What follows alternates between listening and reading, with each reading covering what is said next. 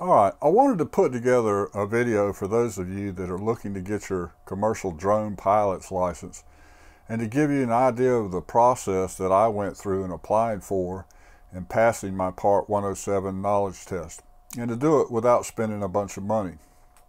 Initially, I was concerned because I didn't know if I could study on my own and pass, or if I needed to spend a couple $100 or more to enroll in one of the courses you see advertised online. I'd already dropped $1,500 on a drone, and I saw that the test was going to cost another $175. So I was like, wow, this is getting expensive. Can I do this without taking one of those $250 courses?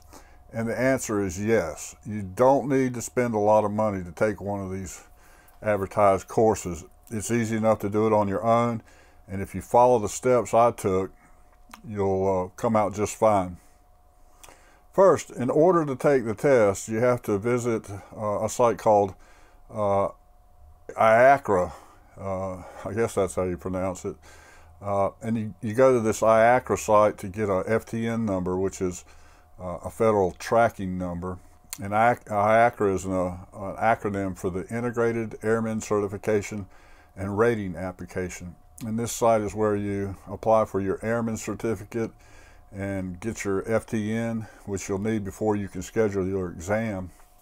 And then once you've got your FTN, you'll go to PSI True Talent.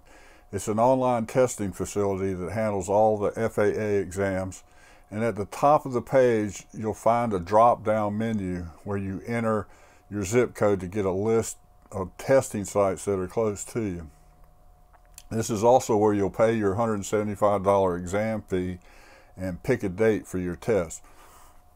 Now, to pick a date, you need to know how much time you can devote to studying. The FAA suggests that you take at least a couple of weeks and devote 20 hours total study time. Now, that works out to about an hour and a half a day over that 2-week period. Now, I wasn't in any hurry and I wanted to play it safe, so I scheduled my test 3 weeks out, and if I had to guess, I might have spent 25-30 hours studying. The extra time that I took was mostly because I'm not as young as I'd like to be, and my memory is certainly not as sharp as it was when I was younger. I wanted to be well prepared because there was no way I was going to pay an extra $175 to take the test over if I failed. Something to keep in mind is after you set your test date, you can reschedule up to 24 hours prior to your exam time. So if a few days before your test you feel like you're not as prepared as you'd like to be, or you're sick, or Aunt Martha dies, or whatever, you can reschedule. But once you're within that 24-hour period prior to the test, you're committed, and the only way to reschedule is to pay for the test again. The whole process to register and schedule is done online, and you'll find that it only takes a few minutes. I put links below to the IARCA site and the PSI testing site. Now, the first effort I made towards studying was to watch several YouTube videos. The ones I watched and I found to be the most helpful are the Drone Coach. He has a Part 107 drone course. Tony Northrup's got a free drone certification study video. Another YouTube channel, Better B-Roll, has a free FAA Part 107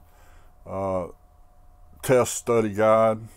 And then Katia's Buzz TV, she has a complete FAA Drone Part 107 study guide. It's a slideshow. And then while watching all these videos, I took notes, and also I found a free program online that lets you create digital flashcards. It's called Anki, and there's YouTube videos that show you how to use it, but basically you can type in or paste in a question on the front of the card and then the answer on the back, saving each card as you create them. You can then review all your cards anytime, and as you answer, the program will ask you how difficult the question was, and you rank it as easy, moderately hard, or difficult. Then the program will flash the difficult cards more often so that you concentrate on the subjects you need to work on. It's a really cool little program, and it's a great study aid, and I've left a link to the download page in the description below. At this point, I became a little concerned that the age of some of these videos might be misleading, as I found out that there were some rule changes that came about in April of 2021 about flight over people and nighttime operations. So I did a little research and found an updated video course on Udemy that was only $20. The course was developed by a certified flight instructor out of Texas named Britton Spader, and it's called the 4-Hour FAA Part 107 Knowledge Test Prep for Drone Pilots. And he covers everything you need to know along with the latest regulations. And it's well worth $20 and a lot cheaper than the other courses you see advertised that are just so dang expensive, man. The written documentation that I read and suggest you do the same was, number one, the FAA study guide, and this is put out by the same people who write the questions on the test, so it would be what I call the Bible of drone pilot study.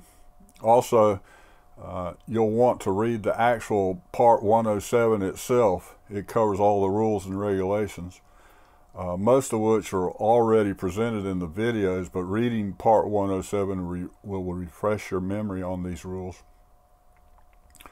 Also, read the Remote Pilot Airman Certification Standards. This is an outline of all the information you should know to gain your remote pilot certification. It's it's a dry read, but it's a good idea to go over it for sure. Something else I used to study was the Airman's Knowledge Testing Supplement, and this is a booklet that you can find in a PDF format online, but I chose to buy a hard copy from Amazon, and I was glad I did because it came in really handy. It's the same book you're given during the test, and it has charts and diagrams that you'll be asked to refer to by test questions. It's nice to have so that you can learn to quickly flip to the right figure number in the book. There's also a chart legend in the front that's basically a built-in cheat sheet, as a lot of the questions can be answered just by referring to this legend. You're also going to refer to this book when taking your practice tests, and it's really a pain to go back and forth from a PDF version to your test questions on the computer. So to me, it was well worth the money to get a hard copy. All right, once you've studied all the material, you want to take some practice tests. And there are lots of these online, and once you've taken a test, I suggest you go back in the study guide and look at the sections on the questions that you missed. Keep doing this, and you'll see your scores improve, over time. And this will help you gauge where you stand and where you need to put more effort. For myself, I found I kept going back to the weather section and the airspace section. Those two were the most difficult for me, and I suggest you pay extra attention to those subjects. All right, here are some tips for doing well on the test. 3 very important things. First, read the questions carefully. Second, read the questions carefully, and you guessed it. Third, read the questions carefully. I mean, there's so many ways you can mess up. Is the question referring to above ground level or mean sea level? And these little details can really trip you up. Next, again, buy the supplement, $20, well spent. Use common sense. The FAA is tasked with providing a safe environment to fly, so keep that in mind when answering questions. Use the process of elimination. The test is multiple choice. One answer will typically be easy to throw out just using common sense. The other 2 will leave you with a 50-50 chance of getting it right. Know the legend in the supplement. You don't have to memorize it, just know when you need to refer back to it to answer a question. And don't just memorize answers, know the information. Questions can sometimes be phrased differently than what you're used to seeing, so knowing the information is a better way than memorizing answers. Now, on the day of the test, I showed up 30 minutes early and sat in the parking lot going over my notes so things were fresh in my mind. And when I went inside, I was given some paperwork to complete, and then I had to place my phone, wallet, and keys and everything else in my pockets into a bag that they then put a lock on. And they have you take the bag into the exam room with you, so you still have your possessions. You're given a couple pencils, a piece of scratch paper, and the test supplement book. And if you ask, they'll give you like a little 4-function calculator. Now, you have 2 hours to take the test. I think I probably spent 30-35 minutes, so you have plenty of time, so don't rush. The test, to me, was not difficult because I knew the information, and based on that, it was fairly easy. And once you've completed the test, you're immediately given a report with your test score and an exam ID number that you'll need in order to complete your application for a certificate at the IARCA site. The report will also give you section codes for parts of the Airman certification standards that you missed questions on. And I missed one on dropping objects from your drone and another about operations near an airport. And they don't give you the exact questions you missed, so I'm not sure what they were, but they at least give you a hint. And then once you get back home, you will want to go back to the IARCA site and submit an application for your remote pilot certificate. And you'll enter in your personal info along with your exam ID. In a few days, you'll get an email saying your temporary certificate is ready to print. And then the long wait until you get your credit card sized hard copy in the mail begins, and that's typically about 6 to 8 weeks. So you'll be parked out at the mailbox for that. All right, that's about it. I hope you found this information useful, and if so, how about do me a favor and click the subscribe button below. It'll help me build this channel, and I would really appreciate it. So good luck with your test.